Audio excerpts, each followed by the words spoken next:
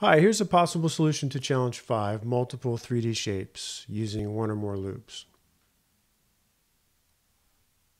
And we'll do the bonus challenge. Use a loop within a loop to translate on X, Y, and Z.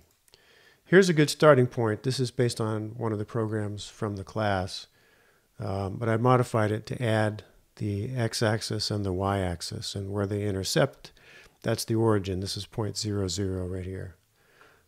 So let's look at this code. Create canvas 400, 100 WebGL. This canvas is 400 pixels wide, 100 pixels tall, and the WebGL means we're in 3D. The setup function gets called once at the beginning of the program, and then draw gets called repeatedly. The background is gray, as you can see. We're filling with light blue, and we are stroking with white. Actually, I'm going to remove this because I made a change, and it's down below. First, we draw the axes. We set the stroke color to yellow, and then we draw a line and a line. So here's the first line. It goes from negative width over 2. So the whole width is this. Width over 2 is half that distance. And then negative takes us to the left of the origin by half the width. So it goes from a point negative width over 2, comma 0, which is this point, to width. Oh, this is supposed to be width over 2 also. Width over 2. Make sure that still works. And 0. Okay, now for the vertical line, I made the same mistake here. We want to go 0 height, negative height over 2. So 0 on the X is here. And negative height over 2, so negative height takes us down to here. And then we go to 0 height over 2, which is up to here. Okay, that's those lines. Now we're going to create these 3 ellipsoids at these 3 locations. The center one is at 0, 0. So you see the center of the ellipsoid is at the origin. And then we've got one at minus 50, 0, which is here. So it's 50 pixels to the left of the center on the x-axis. And it's all 3 of these ellipsoids are at the same y position, y of 0. And then the rightmost ellipsoid is at 50, 0. We set the stroke color to white, and then we set up this loop here. So the loop, this is a for loop. It comes from, as far as I know, the C language and C++, and Java has something like it. This is JavaScript. There's a little bit of a difference here in that we say let instead of some things we say in other languages. But in this for loop, there are 3 sections. This first section, this second section, and this third section. And the first section is our starting point, and we initialize a new variable called x to minus 50 because we intend to use it to position this ellipsoid at this x coordinate right here. And then we check and see if x is less than or equal to 50, and is minus 50 less than or equal to 50? Yes. So the loop can continue. And in the loop, we move on x to this minus 50. We translate, we move where we're about to draw to this x position. And then we draw the ellipsoid. And these numbers are the width, the height, and the depth. And we surround the translate and ellipsoid with push and pop so that the multiple drawings, transformations, don't interfere with each other. Push remembers the transformations as they are, and then pop brings them back to where they were before you did the push. So it's a way of saving, doing something, and restoring, and then repeating. All right, now we're talking about this part of the loop, which says that after we execute the body of the loop, this is the body of the loop from here to here, delimited by these braces.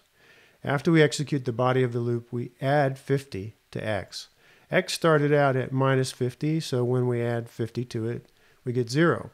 So that gives us the 0 x coordinate for this point. And then we do the loop again and draw this one, and then we add 50 again, and we check and see is it less than or equal to 50, and it is, because 50 is less than or equal to 50. And then we draw the third one. Okay, great. So let's just see what we would do if we wanted to add a couple more. So instead of 3, we have 5. We know that this is 0, this x coordinate, and this is minus 50. Let's plan to have another one at minus 100. So what if we start x at minus 100, and we go all the way up to plus 100. And now when we run, we have 5 of these things. I think I'm going to change the shape of these things to make them a little bit more regular. So the width and the height and the depth, I'm going to make the depth equal the width. Oh, interesting. I expected them to turn into more egg-like things, but so width, height, and depth. Okay, no matter.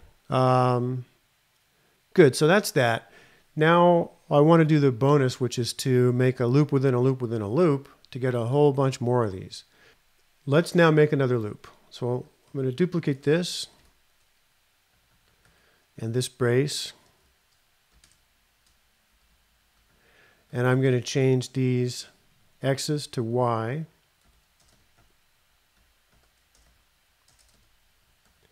And I'm going to move also on y. So now we have this, and it doesn't quite fit within the canvas, so maybe we better make the canvas bigger. There we go. And these are kind of big, so I think maybe we need to shrink these down. Let's go 20, 20, 20. Now they should be spheres, but just to be a little more interesting, maybe 25. Oh, that's the width. 20, 25. Yeah, 22. Okay. X and Y. And now let's do it for Z. So we'll duplicate this, select, copy, paste, paste. Select, copy, paste, paste. Shift tab to format the code here in the p5.js online editor. And now we'll change these Y's to Z's.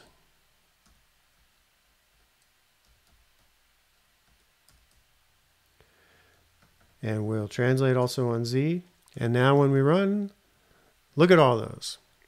Now we have a whole, we have them not just a row, not just rows and columns, but rows and columns, and then, I don't know what we'll call it, multiple kind of like levels of those going way back. Why do we have so many, and how many do we have? 1, 2, 3, 4, 5. I think we have 5 times 5 times 5. 1, 2, 3, 4, 5. And that's because these loops, each perform their body 5 times. But since this loop is inside this loop, and this loop is inside this loop, it's 5 times 5 times 5.